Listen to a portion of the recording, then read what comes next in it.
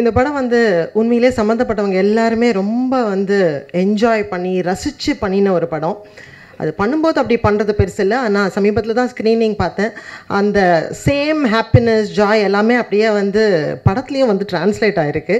கண்டிப்பாக அது நான் வந்து இன்றைக்கி ரொம்ப ஒரு என்ன படத்துக்கு நான் கேரண்டி அப்படின்ற மாதிரி சொல்ல முடியும். ஸோ ஒரு ஃபேமிலி படம், ஆனால் நல்ல ஒரு ஃபன் படம் வேணும் அப்படின்னு கேட்டுட்ருக்கிறவங்க இனிமேல் அது மாதிரி கம்ப்ளைண்ட்டே பண்ணக்கூடாது. இந்த படத்தை அவங்க கண்டிப்பாக தியேட்டரில் போய் பார்த்தாகணும். சந்தோஷ் வந்து ரொம்ப ஒரு தெளிவான ஒரு மனுஷர்.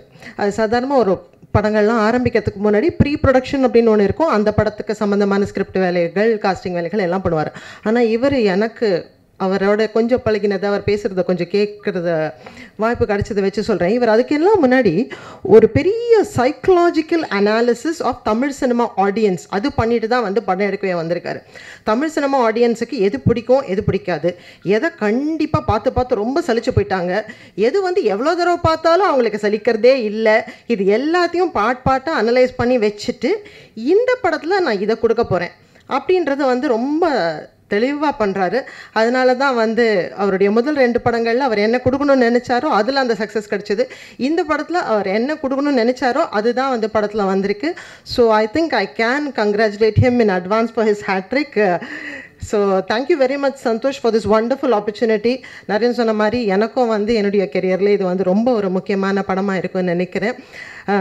ஆர்யாவை பற்றி சொல்லணுன்னா வந்து ஆர்யா அப்படின்னு சொன்னோடனே because he's such a handsome person, he's a cool person, he's a fun person அப்படின்றதெல்லாம் வந்து அவருடைய பர்சனாலிட்டியில் ரொம்ப டாமினண்ட்டாக தெரியறதுனால எப்போவுமே எல்லோரும் அதை பற்றி தான் பேசுகிறாங்க.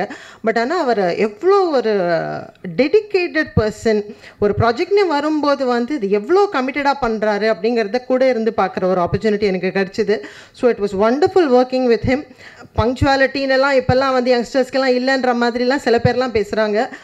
பட் இவர் சொன்ன நேரத்துக்கு முன்னாடி தான் வருவாரே தவிர சொன்ன நேரத்துக்கு அப்புறம் வந்ததே கிடையாது. ஒவ்வொரு சீனும் ஒரு எவ்வளோ பெரிய சிங்கிள் ஷாட்டாக இருந்தாலும் அதை ரிஹர்ஸ் பண்ணி அவ்வளோ பர்ஃபெக்டாக பண்ணுற ஒரு artist. It was really wonderful working with you Arya. Thank you so much. And Sayyeshaa கண்டிப்பாக I think she is definitely going to go places. Because சமீபத்தில் நம்ம வந்து இந்த மாதிரி ஒரு combination of good looks plus talent plus such dedication பார்க்கல. So wishing you the very best for a wonderful journey ahead Sayyeshaa. Naren, thank you so much for being a wonderful co-star as usual. மல்லு, இதை வந்து ஒரு ஹாப்பி ஃபிலிமாக மட்டும் இல்லாமல் ஒரு பியூட்டிஃபுல்லாக ஃபிலிமாகவும் நீங்கள் தான் கொடுத்துருக்கீங்க. Thank you very much. ஸோ இதை நாங்கள் சொன்ன மாதிரி ரொம்ப ஒரு என்ஜாயபிள் ஃபிலிமாக வந்திருக்கு. இதை ஒரு வெற்றி படமாக்க வேண்டியது மக்கள் கையிலையும் உங்கள் கையிலையும் தான் இருக்குது. Thank you so much.